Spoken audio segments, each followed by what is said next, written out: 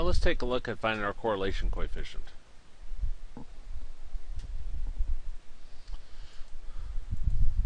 So I'm going to come here, and I'm going to choose my insert, and then what am I talking about? Data tab, and then data analysis, and you see correlation up here.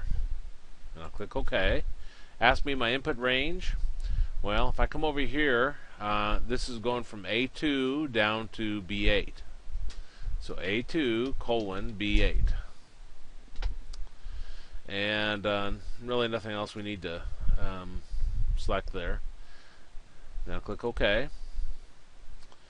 And the number down here is our correlation coefficient. So R is equal to 0.946974.